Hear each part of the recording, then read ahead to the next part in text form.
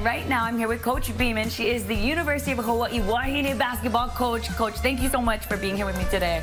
Oh, I'm so happy to be here. Thank you. And be here. I'm in Japan. What are you folks doing here? You brought the whole team. We did. You know, first international trip to Japan.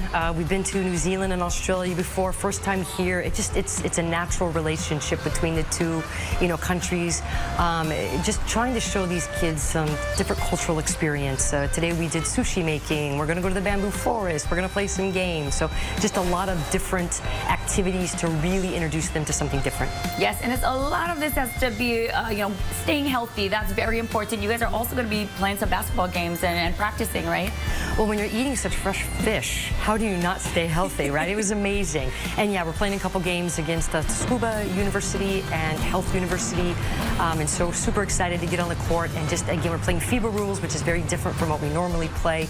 But just staying active on this trip as well. Well, how important is it to have these trips, these cultural experiences for not only the team, but our local girls are playing on the team who live on this small island out in the middle of the Pacific?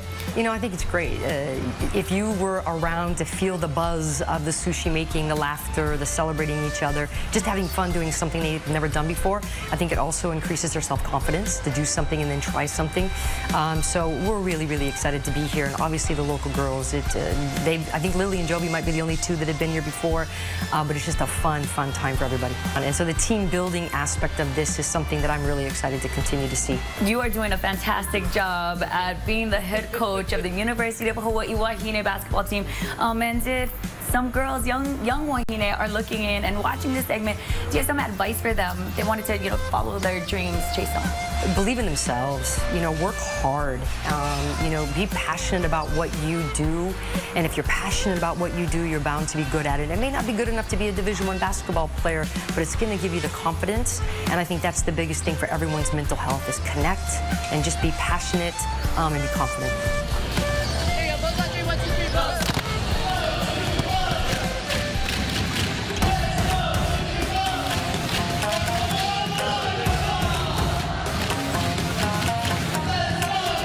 University of Hawaii Rainbow Wahine basketball team traveled thousands of miles across the Pacific Ocean to participate in a series of exhibition games here in Japan, giving them the opportunity to experience cultures from around the world while playing ball.